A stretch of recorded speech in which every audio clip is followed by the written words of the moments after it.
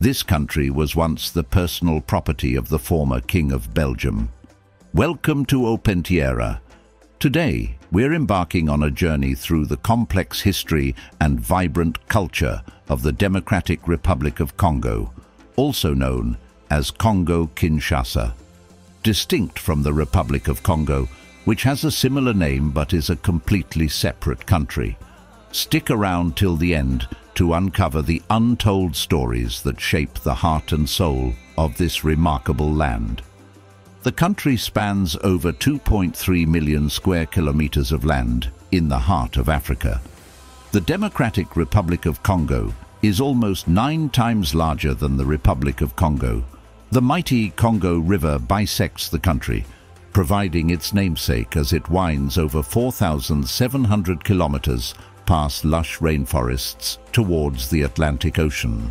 This powerful waterway and its many tributaries intertwine the land, providing food, resources and transportation routes for the people scattered across the Congo Basin.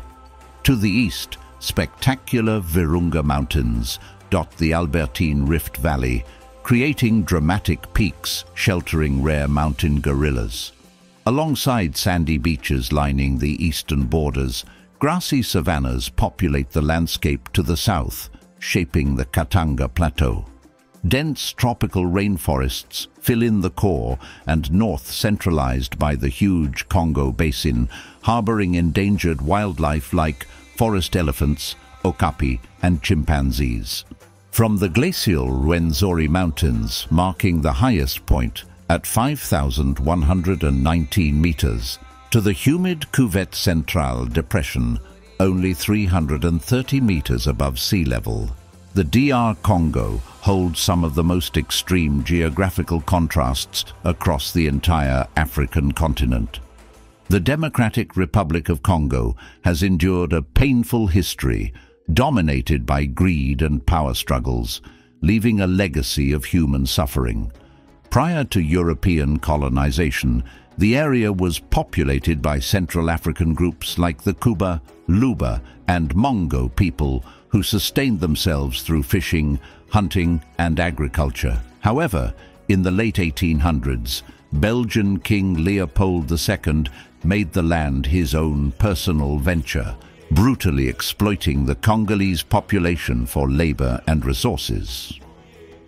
Under Leopold's vicious 23-year reign in the so-called Congo Free State, the Congolese were subjected to horrific atrocities as they were forced to harvest ivory and rubber to line the pockets of their tyrannical colonizer.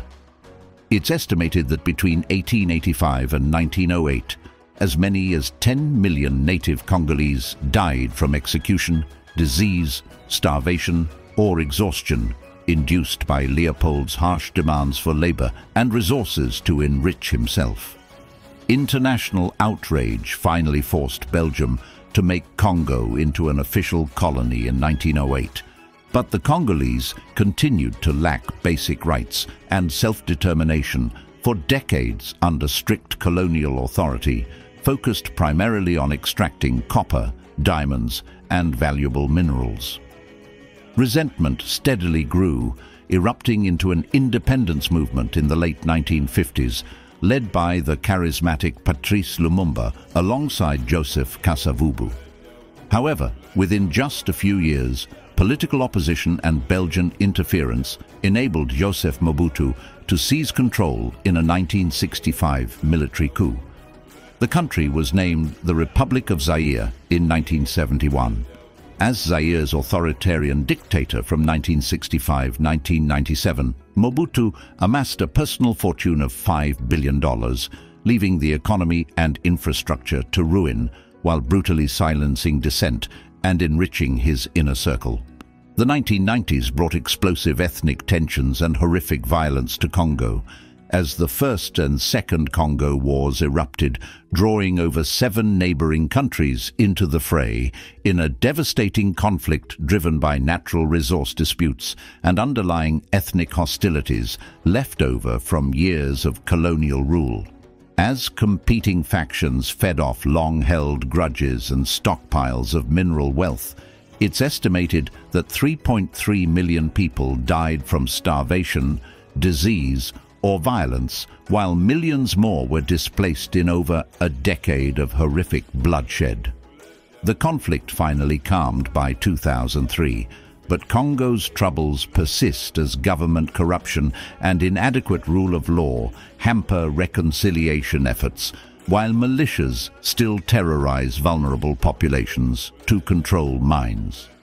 Over 120 years since Leopold first ravaged the country, Congo's citizens still await stability, justice, and human rights progress. The Democratic Republic of the Congo is home to over 200 different ethnic groups, creating a vast cultural diversity across the country. The World Bank estimates the population of the DRC to be about 99 million. The population of the Democratic Republic of Congo is almost 18 times more than the Republic of Congo. The four largest ethnicities are the Mongo, Luba, Congo, and Mangbetu Azande groups. The Mongo live mainly in the central and northern regions running from Kisangani to Kinshasa.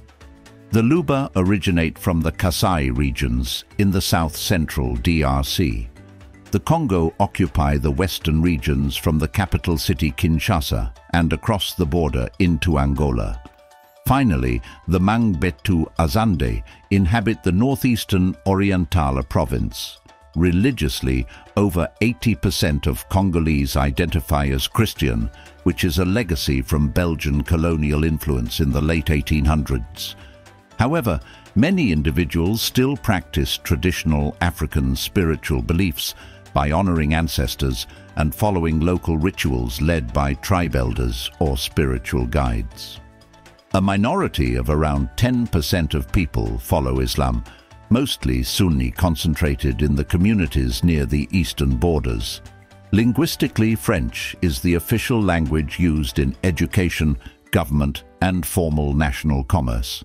However, only about half the population speaks French, which highlights the robust native diversity still thriving across the DRC countryside. Within the four major tribal languages, Kikongo, Lingala, Swahili, and Chiluba have about 10 million native speakers each, but Swahili speakers cemented themselves as the commercial trade language in eastern Congo.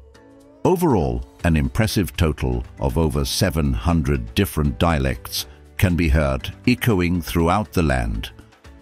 The Democratic Republic of the Congo is full of natural resources, including mineral and metal resources, fertile soil, ample rainfall, and abundant biodiversity.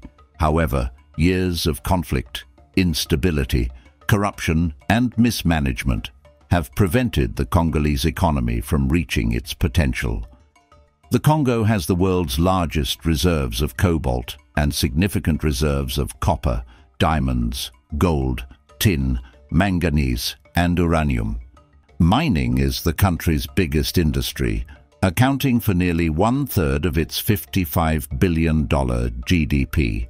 Major multinational mining companies dominate this capital-intensive sector, attracted by the Congo's rich deposits. Meanwhile, artisanal and small-scale mining employs around 2 million Congolese. The Congo's other economic mainstays are agriculture and forestry, which employ nearly 70% of the workforce. Main cash crops include coffee, palm oil, rubber, cotton, sugar, tea, and cocoa. However, the majority of Congolese farmers work on subsistence farms, growing manioc, plantains, maize, peanuts, and root vegetables. Only 2% of the Congo's land area is cultivated, so unlocking the country's agricultural potential through improved infrastructure and policies could transform livelihoods. Across the hundreds of ethnic groups dotting the countryside, rituals and folklore have been passed for generations through dance, music, and oral storytelling. The Bambuti and Batwa Pygmy tribes perform spiritual ceremonies to honor the forest spirits that protect their hunting livelihoods.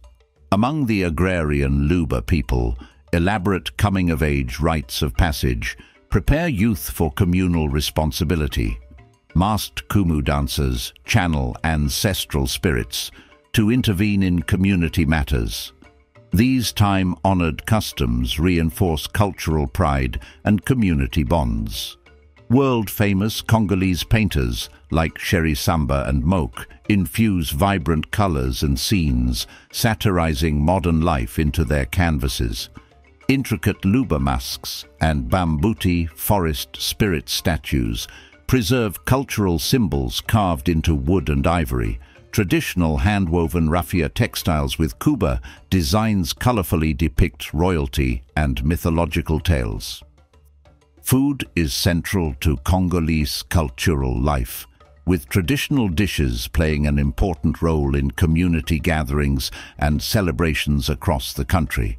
Staple ingredients like cassava, plantains and chili peppers are transformed into mouth-watering meals that offer a burst of flavors. A pillar of Congolese cooking is Liboke, tasty meat skewers popular on the streets of Kinshasa.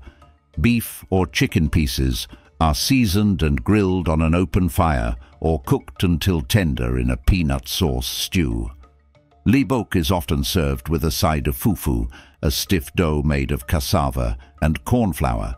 Fufu, made from boiling and pounding bundles of cassava leaves into submission, is a beloved staple across Congolese home kitchens.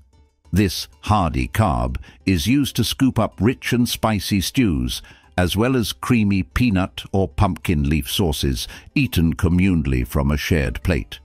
And no Congo meal is complete without chikwange, a nutritious steamed bread made from cassava flour, wrapped in banana leaves or ndundu leaves before being boiled for extra taste. Chikwange, soaked in black tea or coffee, makes a popular breakfast. The variations of cooking techniques applied to cassava highlight the skill and creativity flowing from Congolese kitchens. If you enjoyed this video on the Democratic Republic of Congo, you'll love this next one.